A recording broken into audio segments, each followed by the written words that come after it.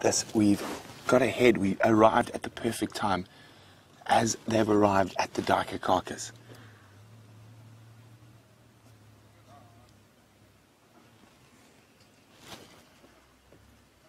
It's quite a small carcass, as I said. I don't think it's going to be here for too long. But if Karula doesn't hoist it shortly, we're going to have to leave anyway.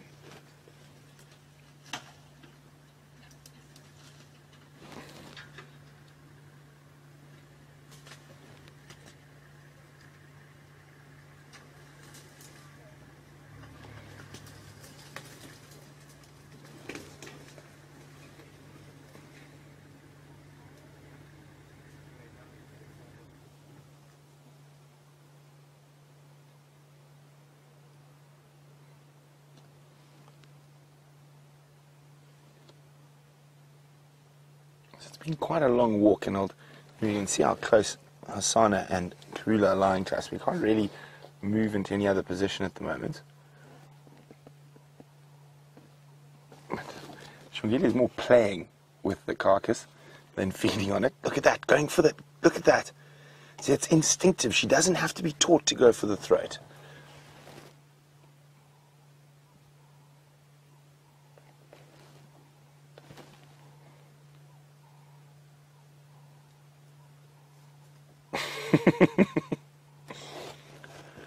It's a big fluffy toy.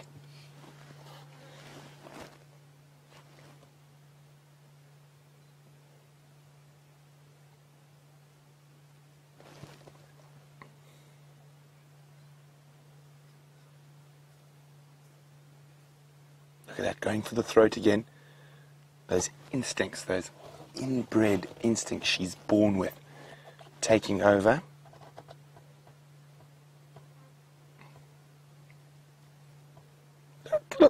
Look. He's just having the best time. Yum, yum, yum, yum, yum.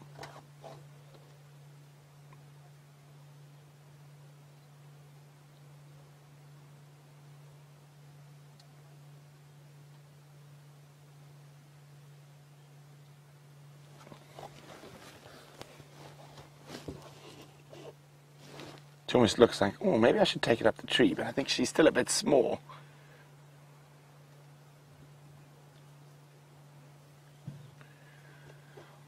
So Jilly in New York is wondering why she didn't hoist the kill before she went to fetch the cubs. Well, Jilly, I'll get to that now. Let's just watch this incredible behavior.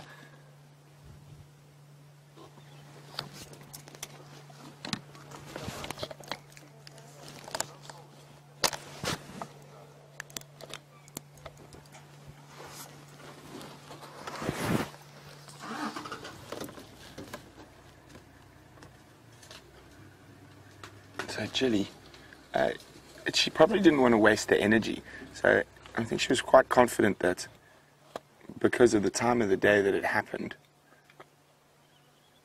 there was very little chance of her losing it to hyenas or other predators.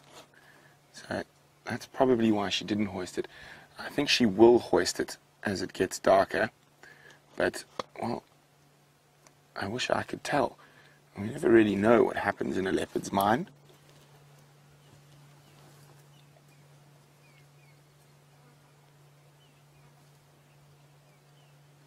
Now, all this playing we're seeing now is it's just incredible instinct taking over. Now, people don't realize that even we are instinctive beings. And that instinct to go home when it gets dark is from when we lived on the savannah and lions and other things were coming out. Oh, it's a baby boy. You can just see his little horns sticking out now.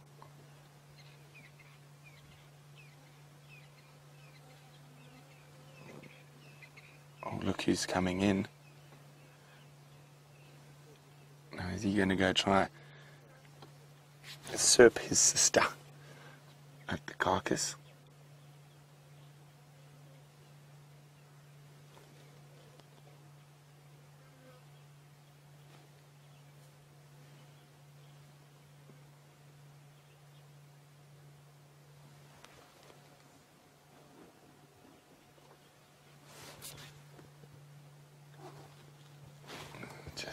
amazing to watch.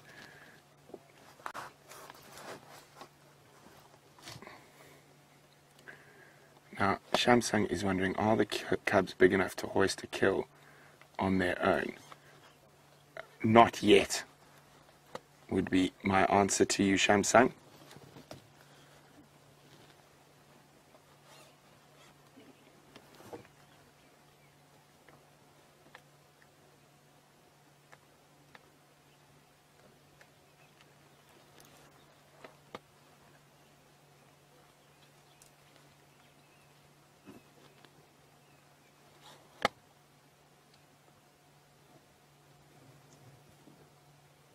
It's just amazing to sit here and enjoy this.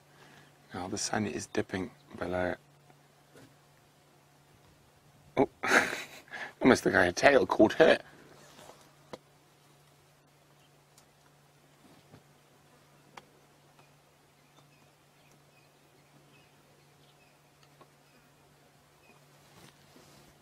Oh, that little hiss was for her brother. He looked like he was going to make an attempt to get a bit closer to that duiker.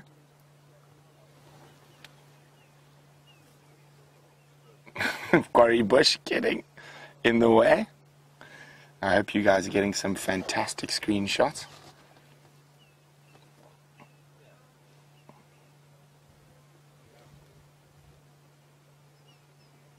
Now you probably find at this age they've already made their own kill with, it's probably a squirrel. Oh, look at that. Or a dwarf mongoose. Maybe a little monitor lizard. Hissing at her brother again.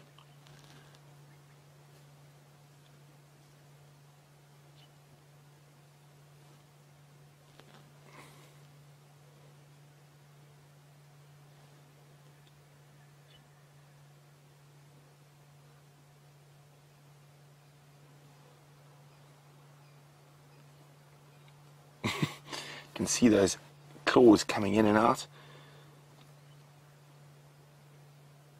She's having the best time. And as I said, they didn't look that hungry. And you can see that. I mean, she's by no means starving. She'd prefer to play with the carcass than eat it.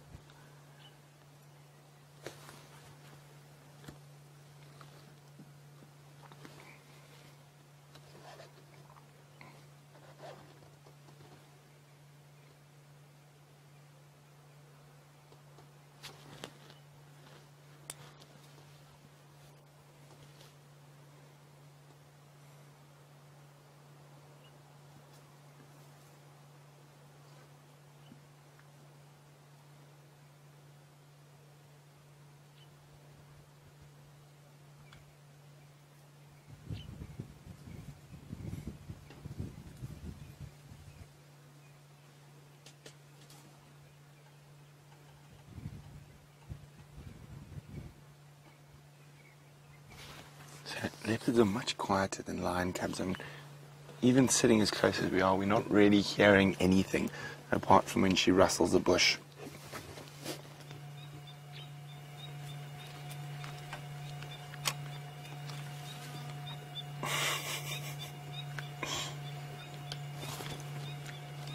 Having the best time.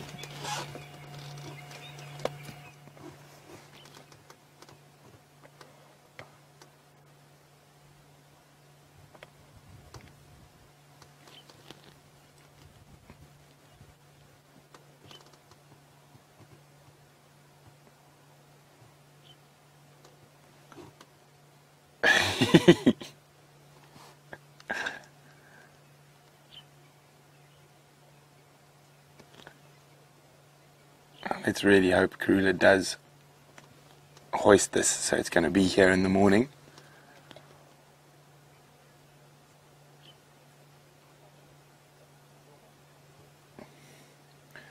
Now, Erlene's wondering, can Xongile open up this carcass, or will Karula have to? At this age, I think she's capable already of opening it up. As I said, they're not that hungry. And she seems far more interested in playing than feeding. Now, she does have a bit of hair stuck in her mouth.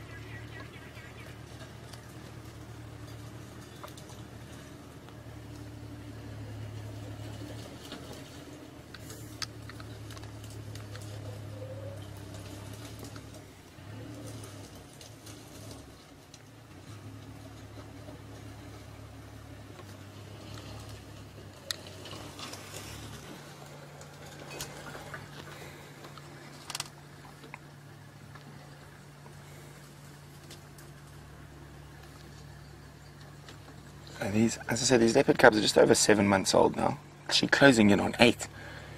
And with every month that passes, their chance of survival becomes higher and higher. So once they reach a year old, that sort of that very high mortality rate drops off into less than 10%. 4 months to go, more or less.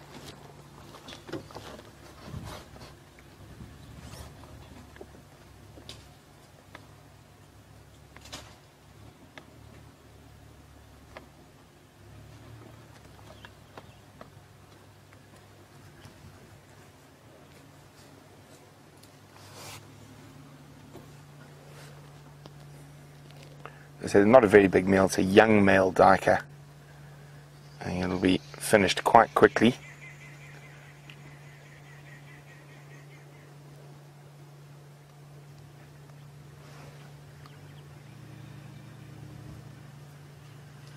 So as she keeps looking at the tree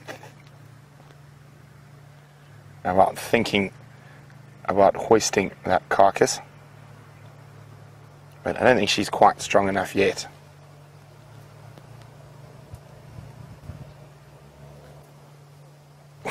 Look at her go. Oh, she is just too gorgeous.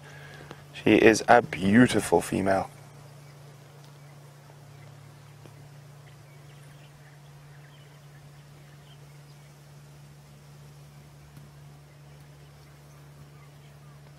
Now, we're not going to stay here too much longer. The tree's not in the kill and the light is fading fast.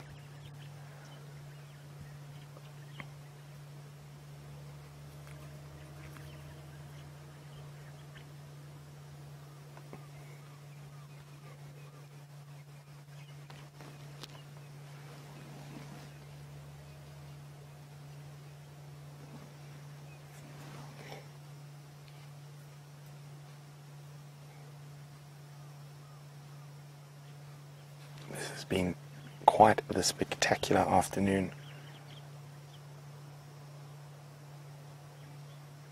Welcome back, Brian. Oh, thank you. Nice way to come back. Yeah. Well, the killer bees have both had spectacular welcomes back on their first drives back. Brian with Karula and the cubs, who I haven't seen in an age as well. And of course, we were lucky enough to have a lion kill. Well, I was lucky enough to have a lion kill on my welcome back. Seems like Juma likes us, Brian. Yeah.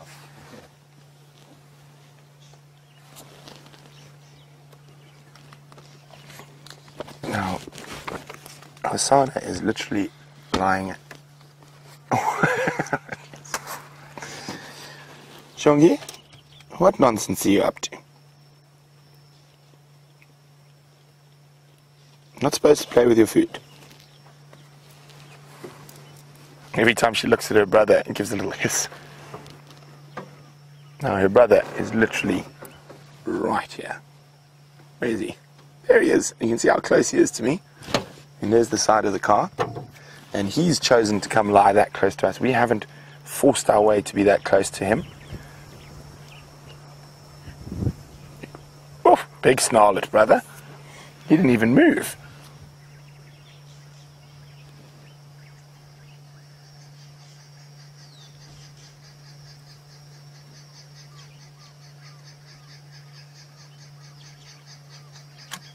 You can see all the flies buzzing around here. Or more aptly around the carcass. So you can see the camera is starting to get a little bit grainy. It is getting quite dark. So with the kill on the ground, I'm not going to stay here any longer. So we have one last look at the gorgeous Xongile, and we're going to say goodbye to them for now, but we'll be back tomorrow morning. And let's go back across to Jamie, who's with the Nkahumas, who hopefully are going to be on the move soon.